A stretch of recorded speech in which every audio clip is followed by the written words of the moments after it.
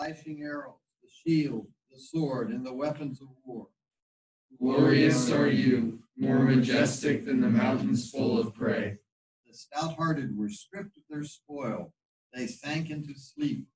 All the men of war were unable to use their hands.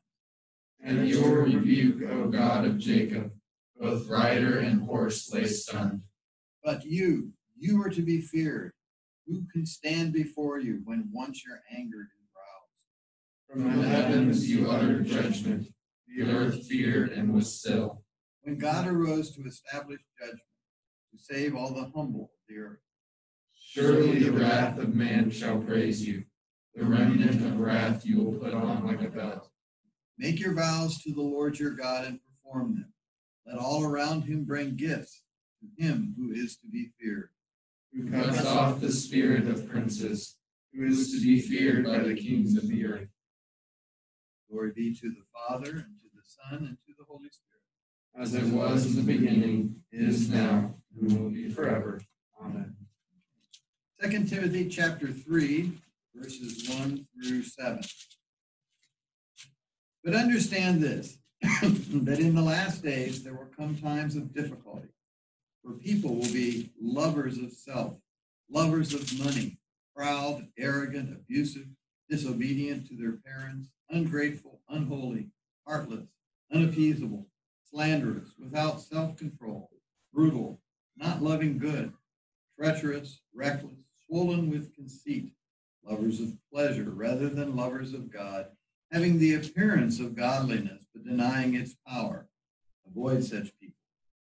For among them are those who creep into households and capture weak women, burdened with sins and led astray by various passions, always learning and never able to arrive at a knowledge of the truth.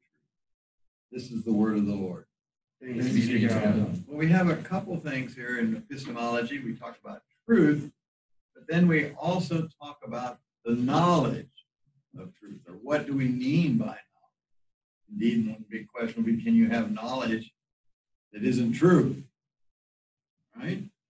It's a question of how we understand knowledge. But notice the scriptures say, in Judah, God is known. Now, what does it mean to know God? Are there different ways in which we know things? And then I think one of the saddest verses in the Bible, very relevant to our situation, I think, talking about the godlessness in the last days. And in verse 7, talks about people always learning and never able to arrive at a knowledge of the truth. So it is interesting that someone can be in this always learning, but never really arriving at a knowledge of the truth. We want to arrive at a knowledge of the truth. And so there's a way in which learning can become divorced from actual knowledge of the truth. And what you're learning, what you're being taught. And sort of the idea also that often comes in this, I'm just wanting some kind of new experience, kind of experience that, but never arriving at the knowledge of the truth. What a way to look on one's life, look back on it and say, I never arrived at knowing the truth. Let's pray the Lord's Prayer. Our Father, who art in heaven, hallowed be thy name. Thy kingdom come, thy will be done, on earth as it is in heaven. Give us this day our daily bread, and forgive us our trespasses, as we forgive those who trespass against us. And lead us not into temptation, but deliver us from evil. For thine is the kingdom, and the power, and the glory forever. Amen. Gracious Heavenly Father, we thank you that through faith in Jesus Christ we can know you.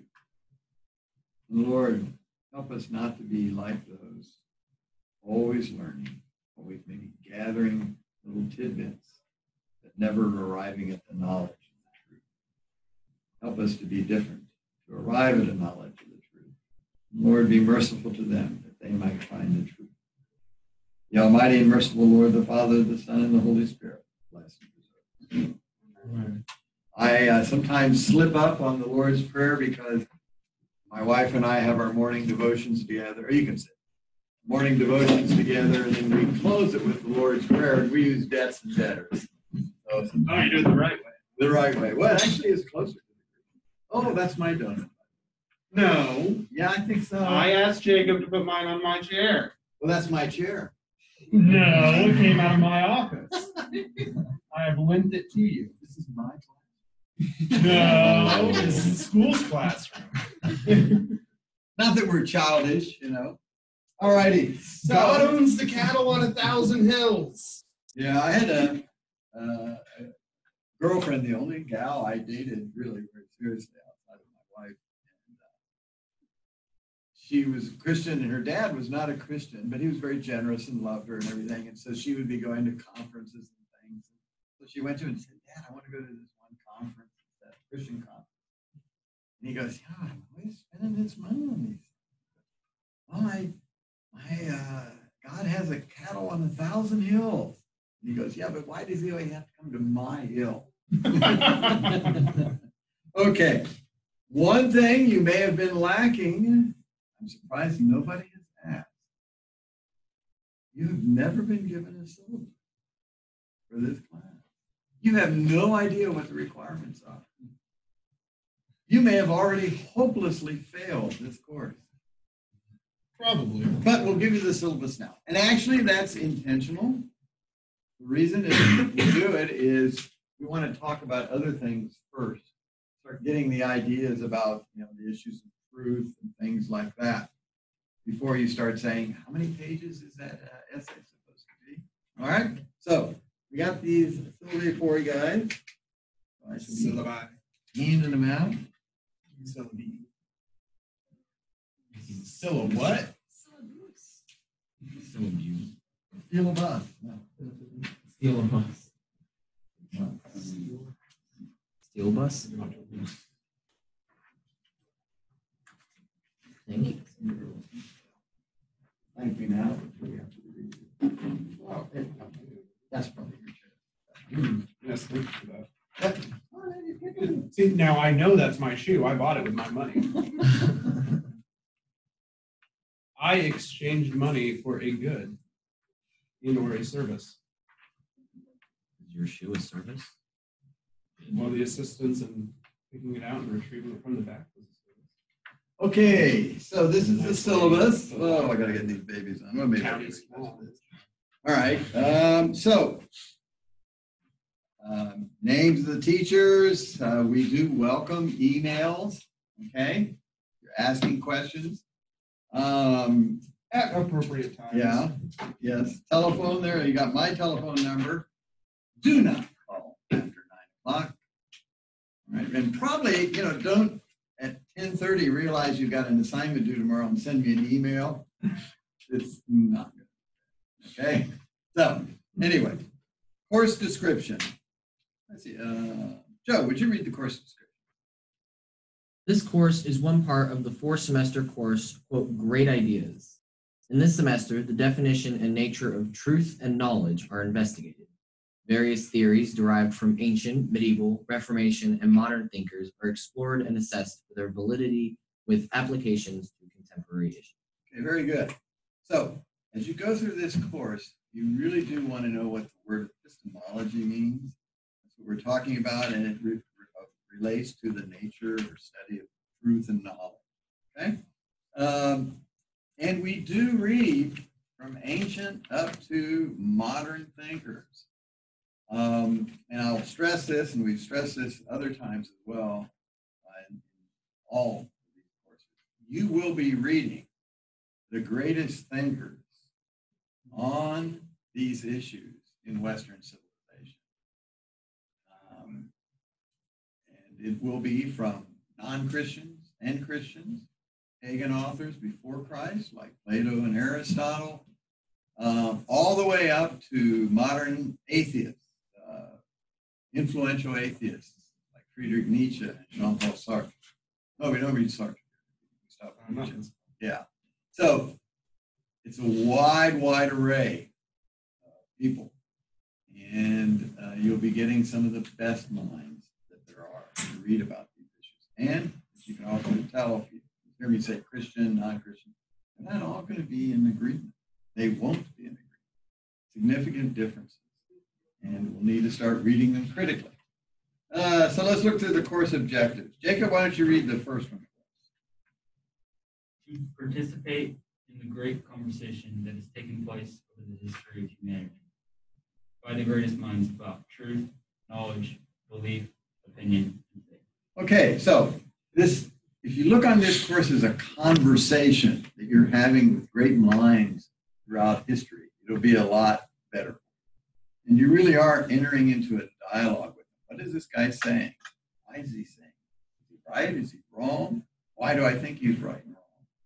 Think about dialoguing or conversation with him. And truth, knowledge, belief, opinion, faith.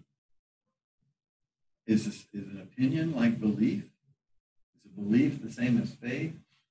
Where is truth and knowledge and all of that? Natalie, would you read number 2, please? The second one. To understand how these authors and discussions have influenced the ways society views ourselves. All right. So some people will say, well, why do we read this ancient author, Plato? What's he got to say today? And then all of a sudden, you'll find out that they're discussing someone who says, yeah, you know, truth is kind of whatever works for me. And you'll find out that Socrates, Plato via Socrates, shreds that opinion that's still around today. So when you hear that, you'll go, oh, I know where I've read that before. That's an old idea, and it was already clogged. Why are we still talking this way? Good question. All right. So we think these ways today because of these men. Noah, the third one, the dialogue. The dialogue with one another and with the philosophers, questioning their presuppositions and arguments and allowing them to question ours. Okay, yeah. So when you read these philosophers, notice I didn't say it, but they are theologians as well. Think about, why is he saying this? What's his basis or his justification for making this claim? What are his presuppositions and his arguments? Are they good arguments? So question them, but also allow them to question you. This is part of this course's purpose, is to all of a sudden start making you think about what you believe or hold to be true. Now, I will say we're a classical Christian school. We want you to be affirmed in the Christian faith, all right? But part of that, coming out stronger in your faith, is starting to think about it, understand it, to, if somebody disagrees with you, to be able to explain why they're wrong and why you hold to what you hold, all right? But you're going to be uncomfortable sometimes. And maybe some of the things that you think is the Christian way of understanding something may end up not actually being that. All right? So just to be open to this and learn from it. This is a great opportunity. But this is some of this dialogue with one another and with the philosophers is part of getting dragged out of the cave. We're comfortable with what we already have been taught. We don't have to think about it. Just enjoy those shadows flickering around on the cave wall. And you're going to be dragged. Try to be doing it positively, so you don't have to be dragged. And with one another. We like the interaction, the conversation. Make sure it's polite and civil, etc. To cultivate theologically informed intellectual and moral virtue. Did we talk about the intellectual virtue? Yes. Yes, we did, didn't we? Very good. Do you remember one of them? Facility. That's number 2, though. What's number 1? Levi. Humility. You know what humility means? Anything? We like get an actual definition of that. Yep. So you're saying you don't know what it is. That's humility, isn't it? Admitting that you don't know something. Very good. Okay. So that's humility. I don't know something. Docility. What's that?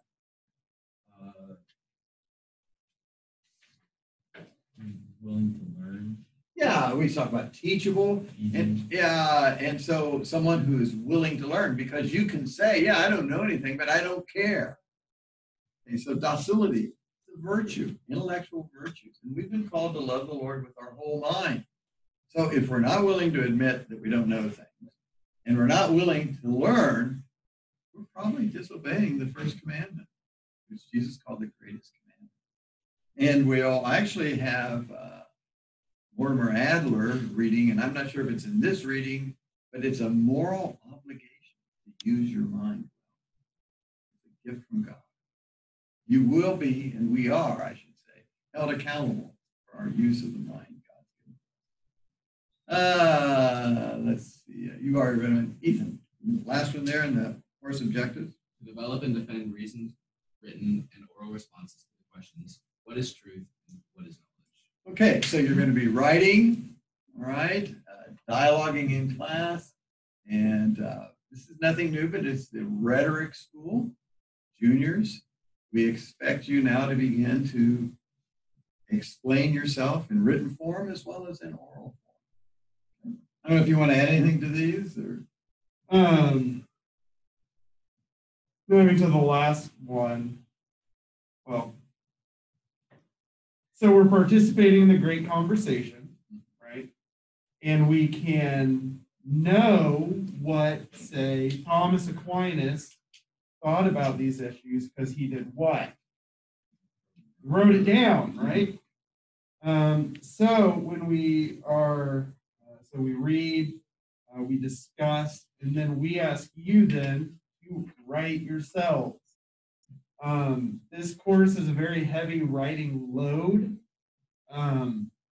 not as heavy as it used It's to be? less than when I was it's less than when I was a student.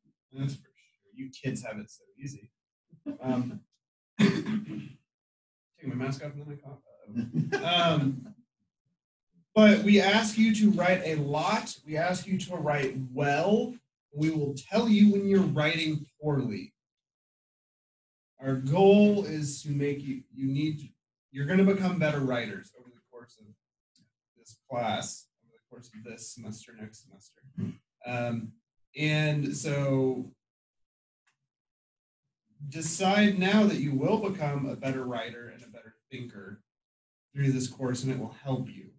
Because we've had students that refuse to learn, and then they're confused about why they fail. So if you want to actually participate in the great conversation, which is a wonderful place to be and to go and to be involved in, you have to try and get better. Okay? And if you try, you will, I promise. So you have to go in, that's the attitude you need when you're going into it. Right? You don't know the answers to these questions. You may not have an answer to these questions at the end of the course, but you will be better equipped to talk about them. Okay? You have to have that humility there as you go in. And it's fun. It's fun to argue about this stuff. I really like it. Yeah, so now, course requirements. Written reflection on reading. So you'll be given a reading today. You've got the reader there. We'll give assignments out of that. Pretty much the daily assignment. With each assigned reading, students will answer in written form 1 or 2 questions. Okay? So at the end of today, we're going to say, read such and such. Here are 2 questions. Right? And you'll be writing answers to these for the next class period. Okay? For an assignment of only 1 question, where we only ask you 1 question, the answer will consist of 2 well-crafted paragraphs. The first paragraph will explain the author's answer to the question, will contain at least 4 complete sentences and a relevant quotation from the assigned reading, citing the source from the reading. In the second paragraph, as is often the case, students will give their view of the author's answer and the reasons for it, and it should contain at least 5 sentences. So that's not the most common one, but we will. Complete sentences, yeah. So 1 question, but there'll be 2 paragraphs. Quite often, really, we'll ask you 2 questions. So, for example, for an assignment of 2 sets of questions, each answer will consist, and notice here, this is being purposely redundant. will consist of a well-crafted paragraph of at least 4 complete sentences and a relevant quotation from the assigned reading, citing the source from the reading. That sound familiar? Have you heard that already? Yeah, so pretty much every class, you're going to be writing these paragraphs. They'll be typed and submitted in class, all right, at the end of the class period. Now, Print it out. Don't email it to us. yep, print it out. If it's going to be late, it's going to be late. We need a hard copy for it to not be late. Yeah. Okay, unless you are having to do remote stuff. If you got exposed or Yeah. diagnosed with COVID or something. Okay. So, notice the definition of a paragraph. Well, maybe I should ask you guys. You've had rhetoric, right? Yeah, right? Yes. What's a paragraph? Whatever you want it to be. Well, it consists of one topic, Okay. which you typically state in the first sentence. Okay. So, say you're talking about one thing, like dogs, but then you start talking about cats, you need to make that a different paragraph. You can't have it in the same paragraph. Okay. All right. So, if you were to write an essay about your dog, Mr. Boggs, what would you say? What would I say about my dog? Yeah, you would give its name, for example. The dog owned by Mr. Boggs Tried to help you, Max. Sorry. stepped on my foot this morning. Oh, he did. Well, if you have a chihuahua, it doesn't really matter. She was very excited. I let her out. She was very excited to come back in to eat her breakfast. And she stepped on my, I just had socks on. She stepped on my foot and really dug her nail in. Oh, yeah, that can hurt. I was very angry. Yelled at her and woke up Rowan. It was time for me. Okay, so Levi I'm a gave good alarm clock. Levi gave a bit of a definition on paragraphs and how to write them kind of topic sentence. Because of the nature of these, they're going to be a bit different.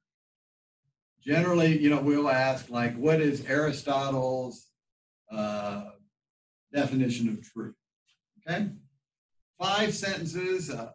Probably the easiest way to do these is to begin with the quotation. That's not what you would normally do, but for these, it's a bit different. That way, you get it out right away. That make sense? So I'm going to give you a hint. For me, at least, there is one quote that will be the perfect quote to answer the question. It doesn't mean it's the only it's the only acceptable one, but usually when I'm asking you a question, I have in mind one quote. So you put the quote as the first one, right? And then in parentheses the page number, right? So, I ask, what is Aristotle's favorite food? And in his writing, he says, my favorite food is pizza rolls. And so you write, Aristotle says, or Aristotle wrote, my favorite food is pizza rolls. In quote, parenthesis, page 29, in parenthesis, in mark, right? Then you say, Aristotle said, pizza rolls are the perfect food to make you a genius. So it makes sense there. So, and then you go on and you explain how that quote answers the question. So that's the idea there. And you need at least 4. If there is 4 not complete sentences. a quote in complete sentences, 4 complete sentences, it's automatically points taken off. You're starting behind the 8 ball at that point. Yeah, we usually give it's like 10 points. 5 points. It's not a joke when we say this. Yes, no. 5 points per paragraph, pretty much is how it works. You have a quotation and 2 sentences of your own, that's a 3 on that paragraph. At most. And that's if it's Then you're well, gonna even lose those are points. well done. The other Yeah. thing is related to what Mr. Boggs said. You want to pick a quotation that's relevant. Yeah, that makes sense. It should be one that's relevant to the question being asked and then relevant to how you answer it. Okay? We have had students, there's a quotation there. They found something in Aristotle, but it has absolutely nothing with what's being asked. Okay? In one, This can't be fun. yeah, they are funny, but not helpful to your grade or your thinking. The other thing is, believe it or not, some students, I probably shouldn't even tell them this, because I'm sure they wouldn't do this. Oh, no. Some students, Aristotle's definition of truth. And so they'll do one of two things. They'll get first paragraph, oh, Aristotle says, look, here's something about truth. That's it. They got it. They don't really look too much at the rest. Or they'll kind of flip through Aristotle and see if you can find the word truth and go that way. There are several problems with that. First problem is sometimes when we ask for Aristotle's definition of something, or maybe like say Plato's understanding of reality, guess what? Plato may not say reality anywhere in the essay. You're going to need to figure it out. So word picking is not going to help you. All right. The other thing is a student will have the tendency to, oh, there it is right in the first paragraph. And then that's what they go with. But the trouble is that these authors often are developing an argument. So they'll give an initial definition that they'll work with and improve on as they go through the essay. So you need to read the whole piece. Or even worse, as we'll see, you've got a couple problems. Socrates and Plato. Plato writes his philosophy in a dialogue. So we can assume Socrates and Plato are the same in that sense for our purposes. Okay? But some students will pick up on the other person and say, this is what Plato thinks. Trust me, in a dialogue, Socrates and Plato have a different view than the other ones. All right? So you want to read that. Or you get to Thomas Aquinas, who will start out with objections to his position by others. And then he answers them. And students will say, Aquinas says this. And they're quoting the objection. So read the whole thing, make sure you understand it. And we'll once again talk about reading dialogues and Thomas's type of writing. Read with a pencil in hand. Yeah. These readers are yours. Underline, star, highlight, all that good stuff.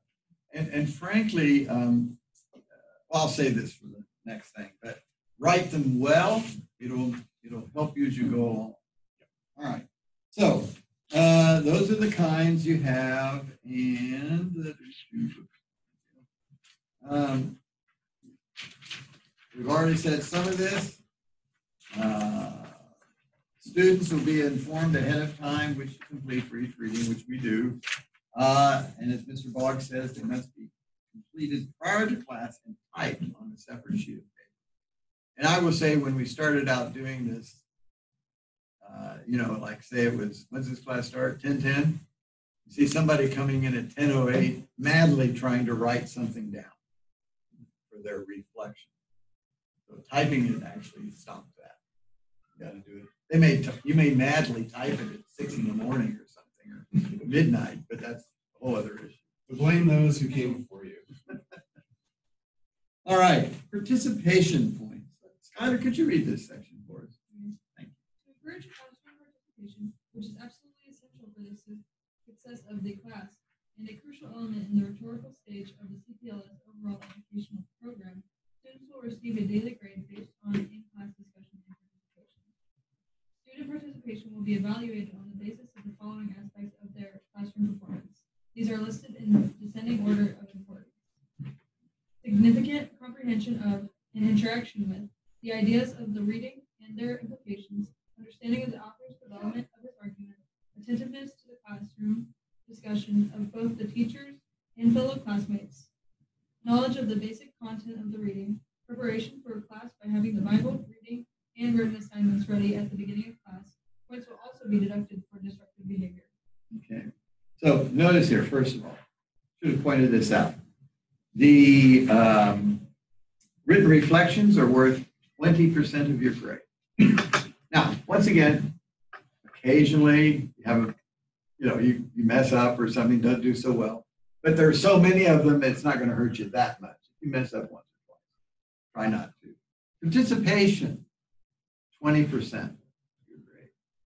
Now, you can not participate, although we're going to make you uncomfortable. We'll probably call on you anyway. the wise person starts participating, then they know what they could answer is right, all right? But we might be calling you. But some students don't like to participate, and they want to stay quiet. So if you were to never say anything in this class, what's the highest grade you could get? 80. A low B, right? I think it's B, but it's bordering on the B minus anyway. So if you did absolutely perfectly in your written reflections, your major and short essays and the exams, hundreds on all of them, the best you could get. All right? So you need to participate. This is a dialogue, talking with one another, discussing it. It's the rhetorical stage here of your education. It's expected for you to begin to express your views in front of others. Some people don't like doing that. Okay? Well, and I understand that. You're shy, maybe you're afraid of making a mistake. Remember some of those? That's one of the reasons we started with the cave analogy. Some of the things that hold us back is we're kind of afraid of being wrong. That's actually not humility, it's pride. Okay, I don't want to look bad in front of others. Participate. Good questions are participation. Not like, so what kind of roles did Aristotle like? But by the way, that would have been Machiavelli. Aristotle liked baklava. Oh. I like baklava. Oh, I do too. That's good stuff. Yeah. Anyway, so participate, ask good questions. Even sometimes if I don't understand it, like say, I don't understand what Aristotle means by a formal cause, because we'll talk about the four causes. That's not an uncommon problem, and it's not easy in a way to talk about that one. I picked the one that I think is the hardest, really. Yeah, that one is most So ask. Now, when you so Noah, if you were to say, what's Aristotle mean by the formal cause? Because I don't understand. We're probably not going to just give you the definition, all right? Probably what I'll say was, let me hear what you think it means, because we want you to work with it, all right? But that's perfectly good participation, all right? That makes sense. So as we look through these things, there are different levels. You really show that you're thinking about it, you understand it, maybe even apply it to some contemporary issue. That's the highest level.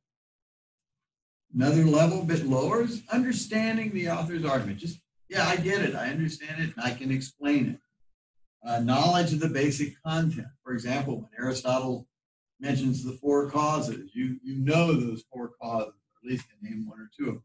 That's sort of basic content. And then just having the Bible, reading and assignments ready at the beginning of class. If you come to class without your Bible, your liturgy, and after a while you're going to have your liturgy memorized just by doing it over and over again. Have your Bible, have your written assignment, and the reading ready to go. If we get here and you go, oh, Dr. Isley, I left my binder downstairs. We'll go get it. But I'll get a tardy, won't I? Yeah.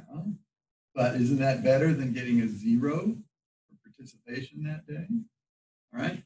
Think along those lines. So when you're coming to class, be sure you're ready with your materials. Okay? And points will be deducted for disruptive behavior. For example, if you bring donuts to class and don't give me a double portion, that's considered disruptive. Anyway, questions on participation? Questions? All right. Short essay and major essay. Oh, I will. Oh, sure. As a hint on participation, you will come to class prepared with 2 things to say already by default, right? Paragraph. And you will get a point. You will get participation points for that type of contribution. So you have some in your pocket already, and that's 2 out of the 4 points you need, as long as you don't do that. Yeah, so, like if we ask a question like, what is Aristotle's view of truth? You've written a paragraph on that. And so like if I or Mr. Boggs says, ask, well, what is Aristotle's view of truth? And then do not start with, well, I'm probably wrong. I will yell at you. I will yell at you. And just read it. Yeah, and just read it. I know we talked about that last time, but just read it. Don't beat around the bush. Okay. All right, short essay.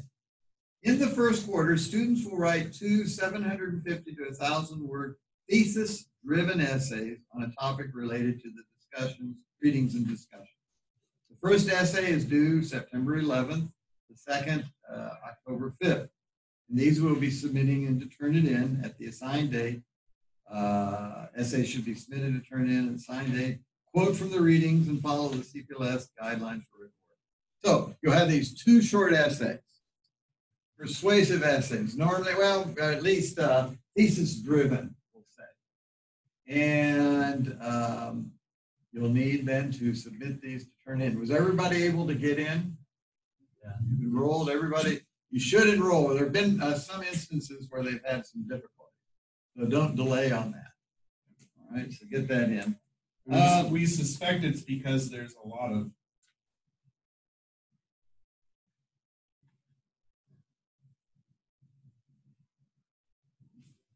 And if you get sleepy in class, stand up. Stand up. Yeah. And by the way, what happens if you sleep in class? You get 0. Yeah. I don't care. You could be a genius and get a 0. And I have fallen asleep sometimes with Mr. Boggs talking. So, I understand, but you got to make the effort. You can be glad it's not the class after lunch. I think I'm so loud. Yeah, you'll see me, Jim. No, but if you look, the first short essay is due on September 11th, right? That is when, that's the week all of these other schools are going back to school. So there's going to be a lot of people on Turnitin. And Turnitin, I mean, we don't have papers due Friday night at midnight anymore because that's when everyone else has their paper due. And students were submitting, because they do not, they are unwise, they try and submit at 11:58. It would reject it, it wouldn't process, and by the time they get it reloaded and get back in, now it's 12:01 and their paper is late. Then they call, crying, weeping, oh, please have mercy on me. I say, God's mercy is infinite, mine is not. Sorry, you should have been more intelligent and less foolish. But we have them due in the mornings so that when fewer people have to, because Turnitin will slow down really bad. So I would suggest go in, make sure you can get enrolled and all that stuff in the classes now, instead of trying to do it, when everyone else is on it and they're really slow and all that stuff. So, 8 a.m. Pardon? 8 a.m. 8:30. 8:30. It'd be like if you were here first block or something. You're here at school. That's when you're supposed to be here. Because that's when you would have printed out. They turn it in if we were doing part. And you'll get usually about a week's notice on these, okay, for these short essays. And I will say this, that we specifically have made these not research papers, okay? Don't go looking in the internet for JohnnyLovesPhilosophy.com. .wordpress.com. Like my stuff, yeah. Yeah, there are bad sources out there. A lot of bad sources. More bad than good, I would say. And then you don't really know how to weed them out, except Johnny Loves Philosophy. Probably is not a good source. They're focused on understanding what you've read. Focus on that. And even if you went to good sources like the Stanford Encyclopedia of Philosophy, outstanding internet source, very. It's really meant for graduate students in philosophy.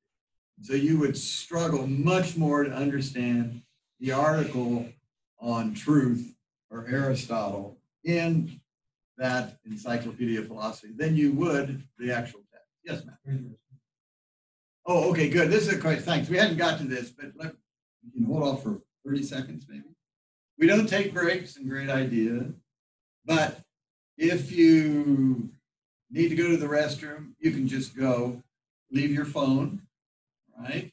And put it up there and do your business and come right back on time for visiting, all right? So, and one at a time. We don't have 5 guys all of a sudden. Go ahead, Matt. In the do your business quickly, is there have been incidents in the past where someone is, it's a pressing matter, and one of their classmates is being selfish and lollygagging and deciding to take an unreasonable amount of time in the restroom, and it causes discomfort. So go quickly, and you don't know what you're missing. You don't know what you're going to miss in here in our discussion. We might hit on something that you'll need to know for an exam. So yeah, that's how we work on that. So there's no break, but you don't need to ask permission. Just get up and leave your phone there. Because we found that it did take longer to go to the bathroom when people had their phone. Strange. For some reason, they're supposed to take it out and look at it. Yeah, I know, but it happened. So that's your first essay. Turn it in, and you guys have used Turn It In before, so you know how that works. You don't. Did you guys use anything like Turn It In? Okay, maybe we can talk some more about that. But did you get enrolled? Good. All right. Make sure. Then there's sure, Levi. Question about the short essays. When will we get the topics for the When questions? I give them to you. About a week or so in advance. Okay. I'm doing this. Major essay. Okay. In the second quarter, by the way, just to let you know, the kind, the beneficent, the merciful Dr. Isley. Originally, you guys, they had to do 4 short essays and the major. It's ridiculous. It is, so that's why. How easy it is. I'm just too nice. That's all. We'll see what that would be 4 750-word essays. Yeah. When I was a student, it was a 500-word essay every week. Every week. After a couple of months, it becomes really easy. Like you get down where you're doing it in a half an hour. It's actually easier. And I could say that I'm being kind and generous, but I don't want to read 500 essays. Well, they were good. They were good, yeah, but then I have to read them. Anyway, okay, major essay. In the second quarter, each student will be responsible for writing a 1,600 to 2,000 word essay, answering an important epistemological issue. Students should use the course readings and classroom discussions to guide their answers. This is not a research paper. All 3 steps must be submitted to turnitin.com. The outline must follow the instructions given by the teacher. Later on, we're going to give you an example of what we mean by outlining. Okay? And that's what you're to follow. And the final draft must follow the MLA guidelines. These are the due dates. Bibliography, thesis statement, and enumeration of main points. Right? Then later, the outline. And then finally, the final draft. Okay? And those are set in different stages. So that'll be coming, and we'll once again give you that in good time. All right? Questions about these? 20% on each. You will receive feedback on your argument with your outline. Take that into account. And also, like on your short essays, on your paragraphs, we will write notes and corrections and, things for you, further things for you to think about, stuff like that. Read those and take that into account. Right? We don't, we have had in faculty meetings long discussions about whether or not to leave comments on Turnitin, because what we were discovering is we were working really hard and spending a lot of time giving detailed comments that were being ignored. Okay. So read that kind of stuff because it's good for you it's good. You ought to. And it'll make you better students, better writers, better readers, better philosophers. Yeah, and so if you have a major flaw, even in your main points in the first step or the outline, and Mr. Boggs, I'm going to be grading the major essays. if I write comments about you need to correct this, and then the essay comes across and hasn't been done, or you didn't talk to me and say, no, I think I should go this way, at least, I'll just say, well, okay. We're really trying to help you with these things, trying to help you with them. And outlines, the better job you do on your outline, if you do a good job on your outline, it doesn't take much effort to write. All righty. That is true. Midterm and final exam. Okay, so this may be a bit different kind of exam for you all than you're used to. A midterm and final exam will be given at the end of each quarter, so they're 10% each. By the way, think about that. You guys, exams put a lot of pressure on you. You worry about them, and rightly so, you should do well. But notice, the major essay is worth the grade of both exams. All right, just a point there. These exams will consist of 2 sections. The first will be an objective test on philosophers, schools of thought, key terms, and the timeline. This is going to be a very brief part. And so what we got, maybe I do back here. I've got them somewhere. Well, this is, go ahead. We were running into problems where people were like, were John Calvin and Plato contemporaries? Things like that, or just not. I mean, there are certain definitions that are good to know and useful to know, like idealism or realism, stuff like that. And what we were finding is that if we weren't explicitly evaluating students on whether or not they knew it, they weren't bothering to learn it. But those are terms that you need to know. You need to be able to identify. If you read somebody, you need to be able to identify if they're more of an idealist or more of a realist. That's going to help you understand their philosophy.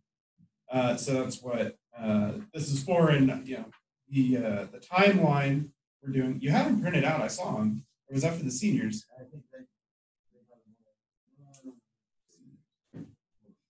The timeline is for you to understand the chronological relationship of these philosophers. All right. Take over. Yeah, sure.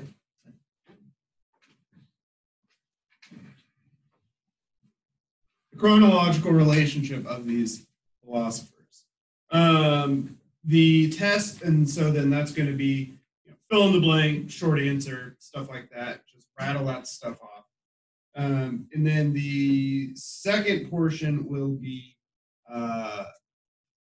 essay questions. So the way that we run our exams, that portion of our exams, is you will be given 8 or 10 possible essay questions on the day we review.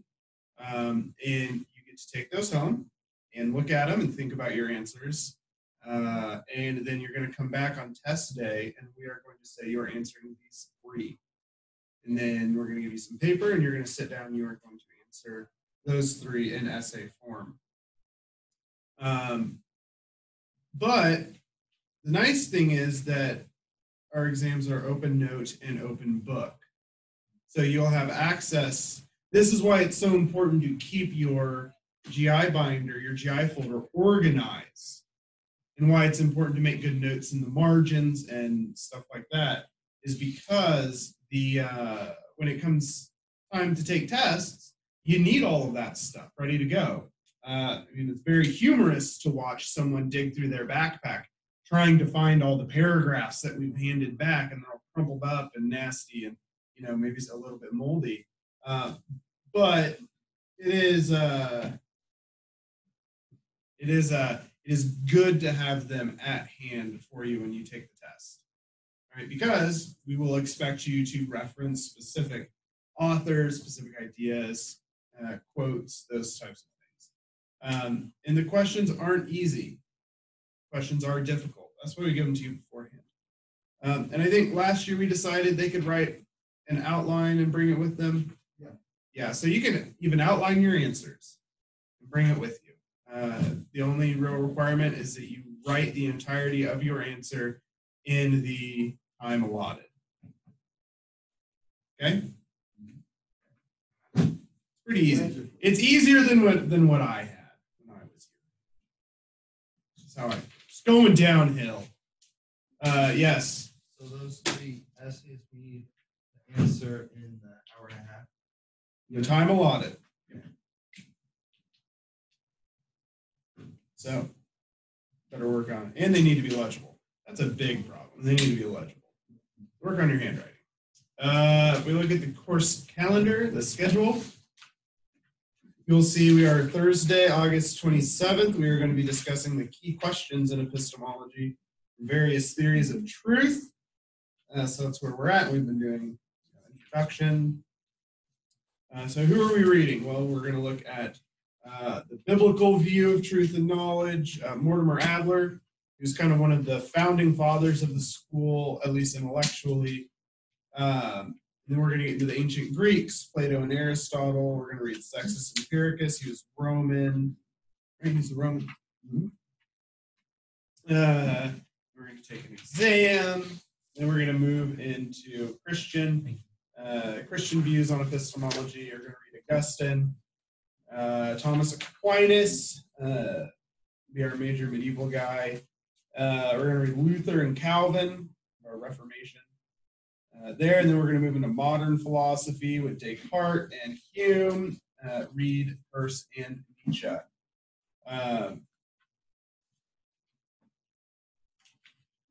Very exciting. So we're going to cover the gamut from 500 BC to Peirce, early 1900s. I mean, fixation of belief was 1896. So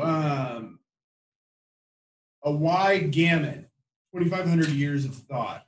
So we're not covering everything. We're not hitting everything. Like Immanuel Kant is very important, but we're not discussing him because there's not a lot of time. And neither of us are experts in Kant. And you really have to be able to explain him to others. It's not bad. It's confusing. And he wrote poorly. Yeah. But he's very influential.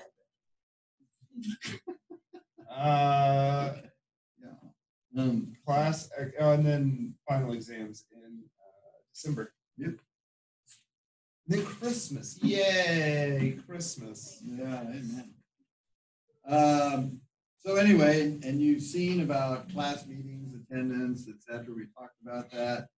Just a little bit on late work. So like for these daily assignments, these paragraphs, you turn them in, submit them in class on that day. If you do not turn them in that day, 50% off. And if you don't get it in by the next class, it's a 0, right? And it's just, this is daily assignments pretty much, all right? So you want to get those in. The grades for the essays, short and major, reduced 25%. Okay, that makes sense. See where we are. All right. I think we fit at 11:40. So I think I'm going to hand these key questions out, but I think I'd rather have you talk about group stuff. All right. All right. I'm going to distribute something we'll look at later called Key Questions in Epistemology. So you want to put this in your folder, and we will look at those later. Okay?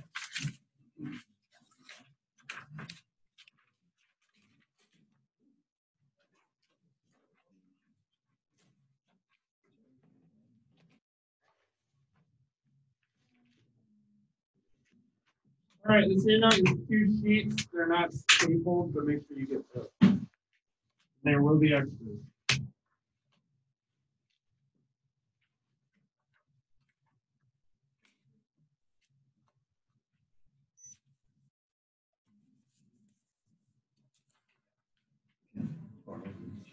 You may.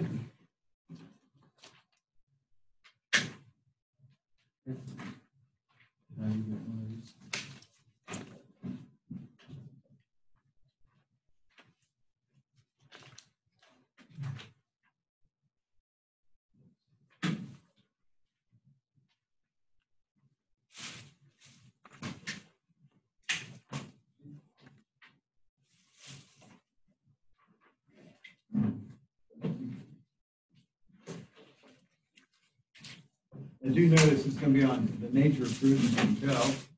First question, key question is, what is truth? Okay, so that's what we're working on. Oops.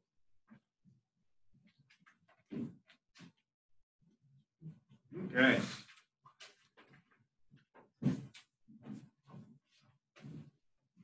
Is it okay if I move this? Surely. Oh, I'm sorry, I forgot all about it. Thank you. Are there extras? You have both?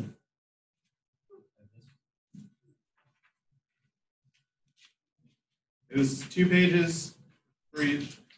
You only wrote 1 page? Do you have 2 sheets? There we go.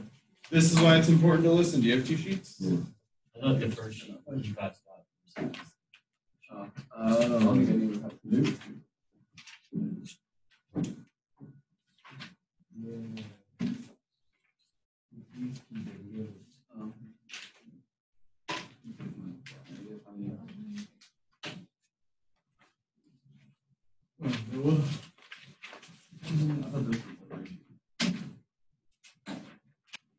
Okay, everyone else. Here's on the nature of truth, and then the second page, Thomas Aquinas.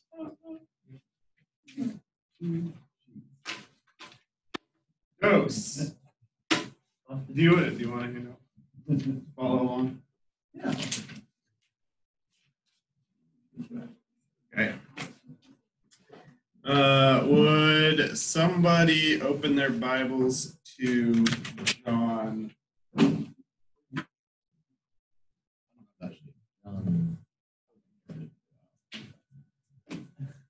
Levi, why were you not a friend? Levi.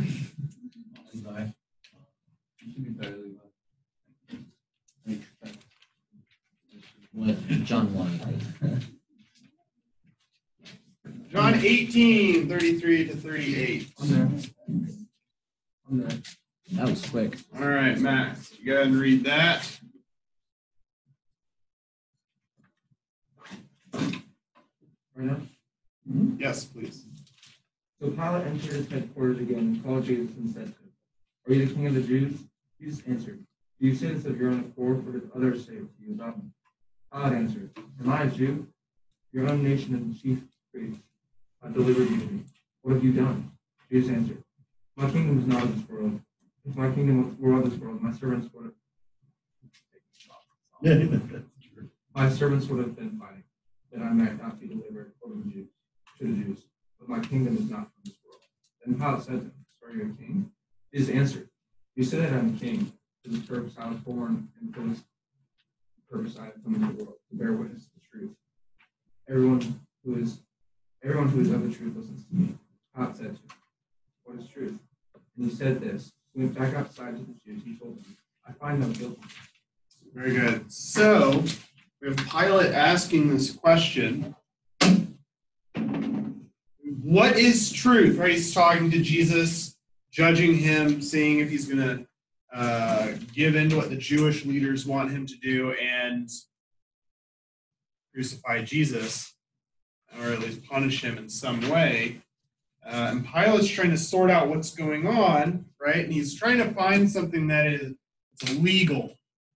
Right? So, are you a king? Because if Jesus is like, "Yeah, I'm a king," and you'd be like, "Well, you're, a traitor to the Roman Empire. You're an insurrectionist, or you're something. Oh, I have justification. I can do this." She said, "My kingdom is not of this world." Right? It's obvious it's not. So you have no problem with me.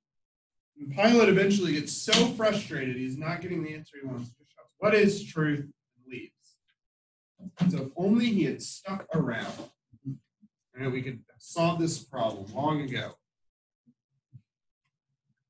But question that we really need to worry about is, and for the purposes of this course especially, what do we mean when we say something is true?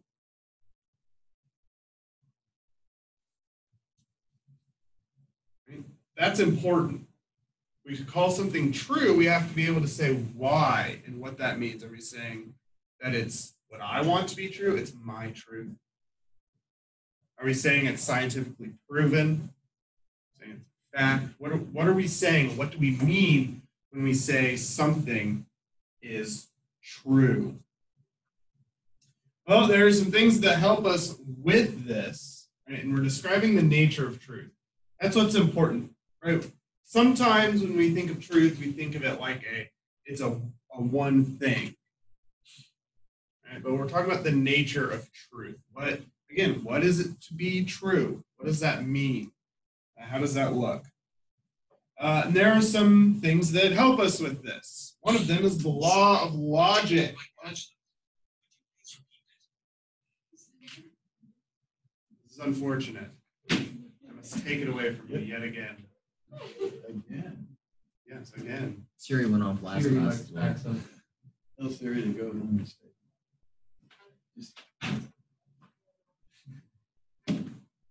The laws of logic. So we have a couple we're going to talk about.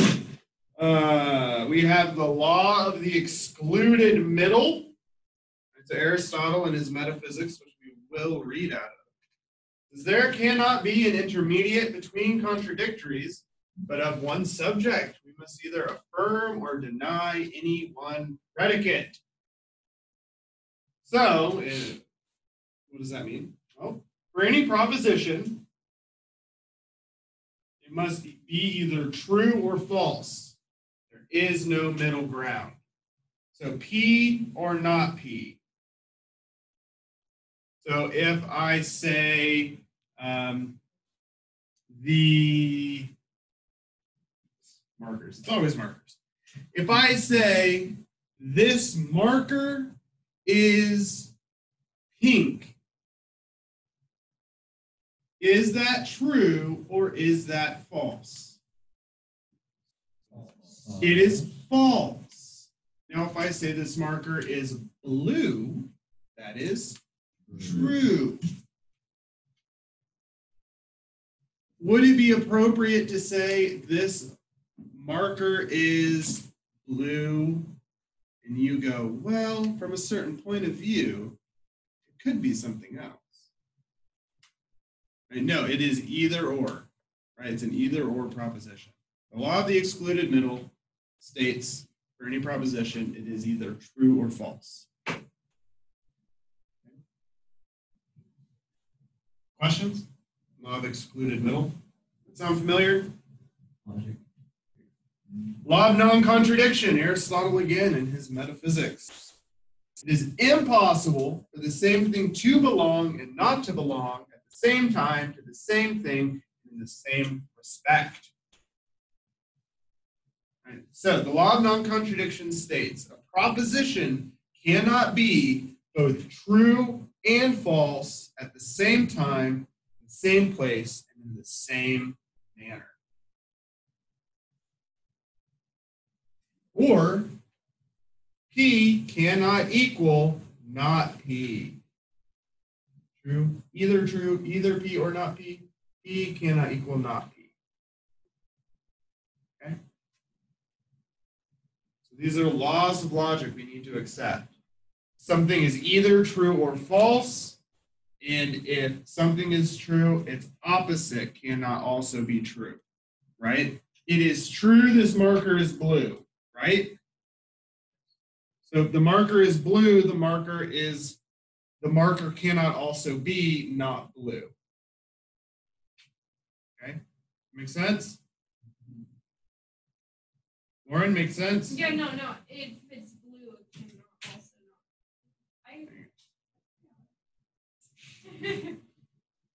Zach? Nathan? Nathan, Noah. Nathan sits there. Joe? Make sense? So Jacob? I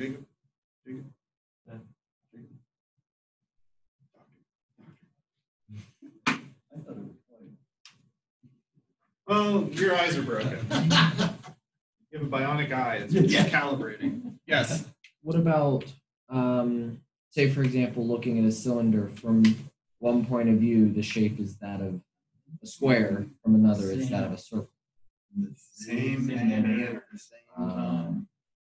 Same place. Same place. Those qualifications are very important. But wouldn't that couldn't that be like the excluded middle? Because therefore, if someone was to say it's a circle, someone else could say it's a square.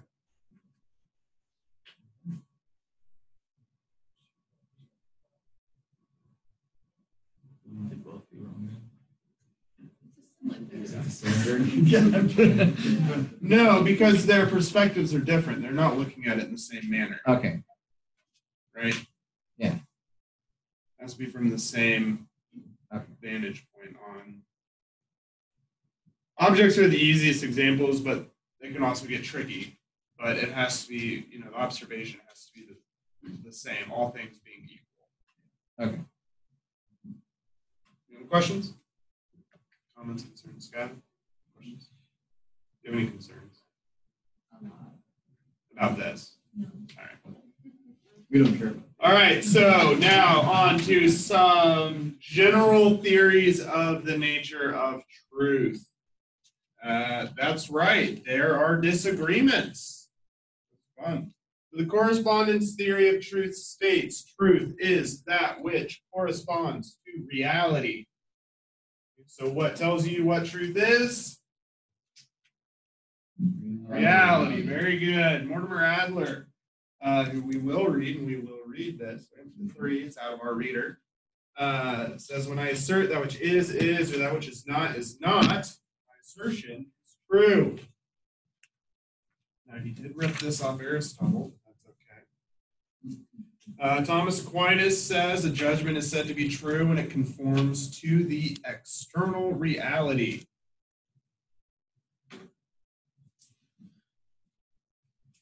So it deals with determining the truth value of our statements or utterances about reality, right? So for example, classic one, snow is wet.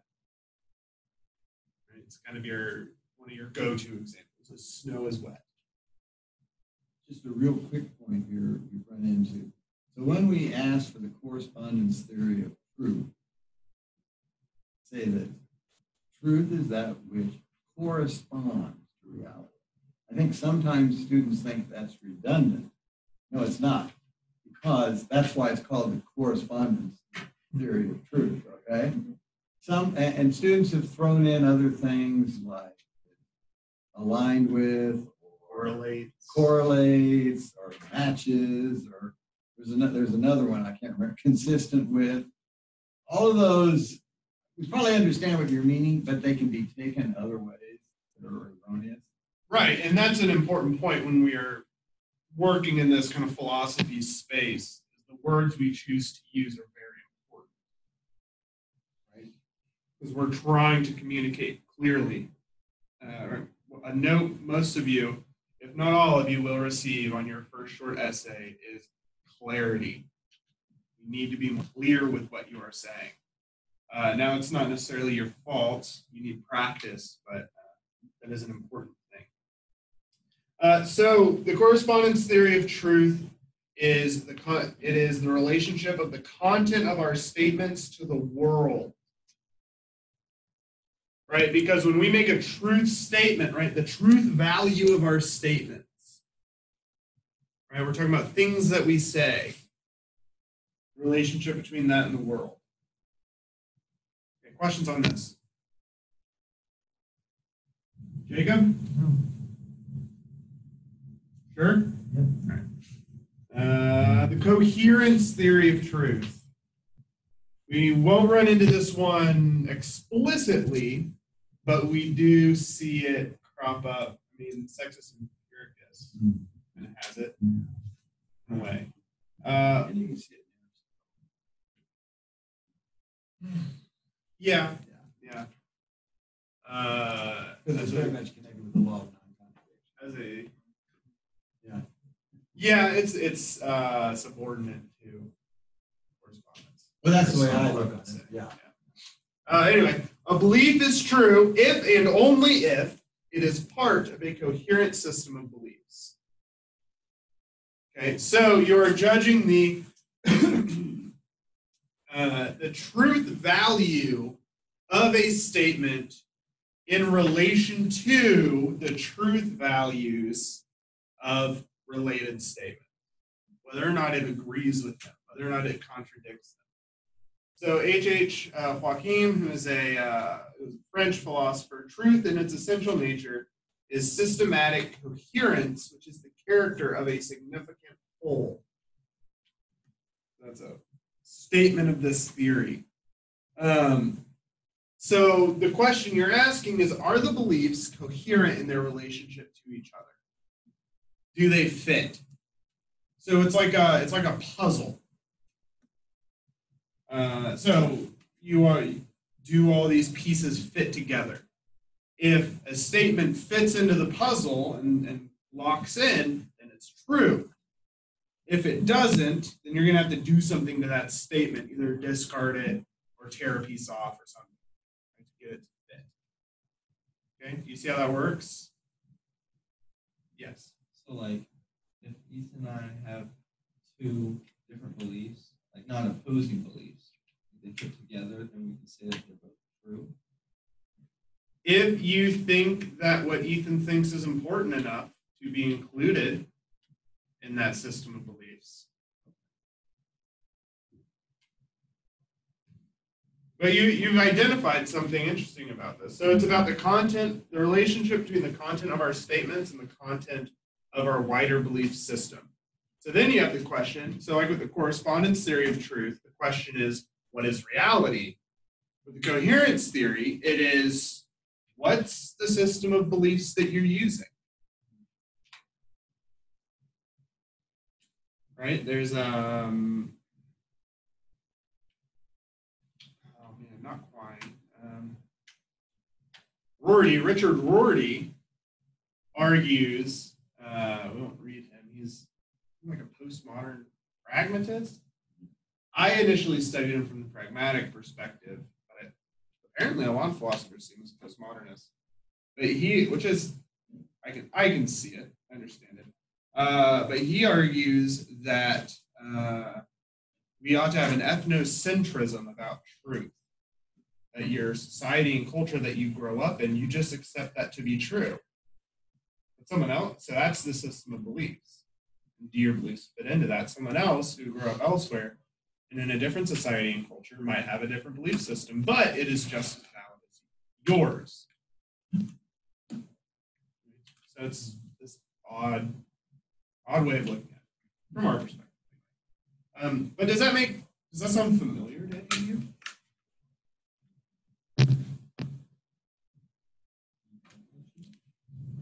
Someone's belief being,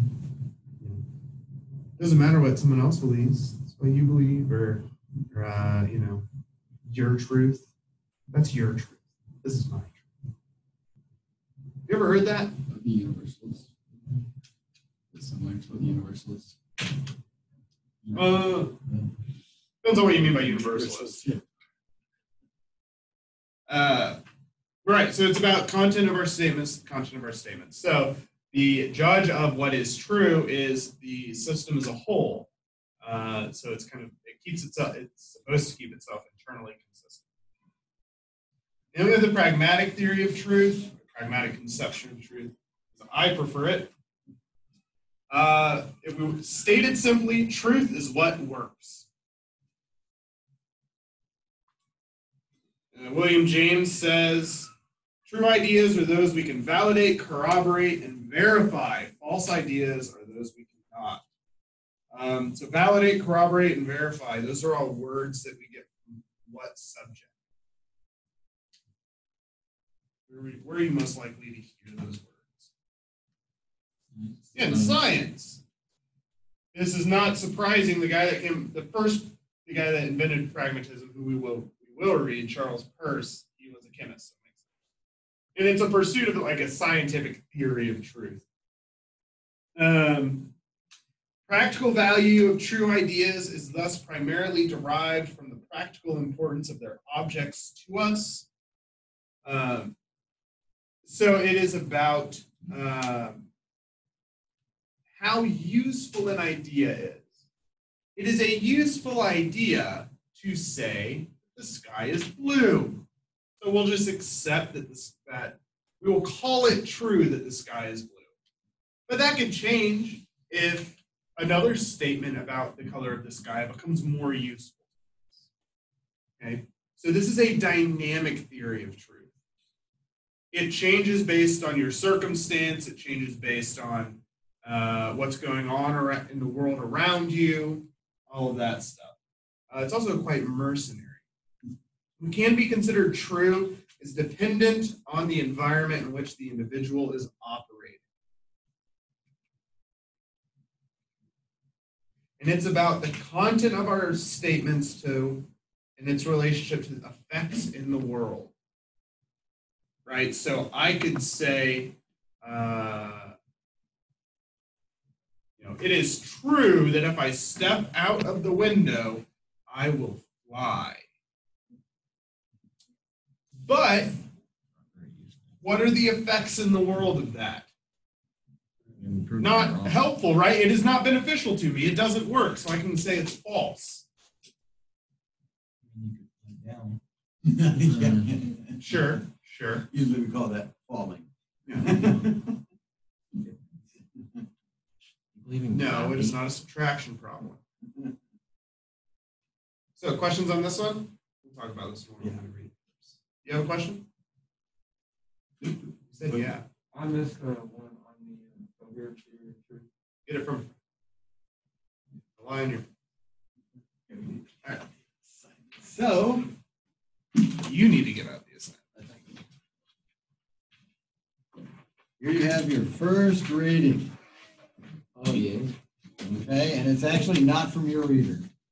Oh. We're dealing with the biblical approach to truth and knowledge. Okay, so I'll explain this once we get notes.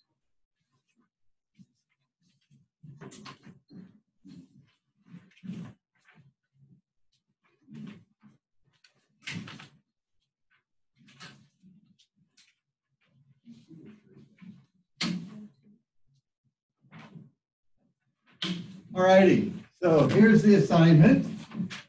Read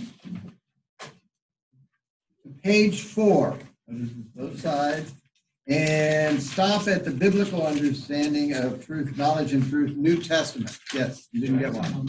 Oh, sure. Joe, can you see that back? Sorry about that.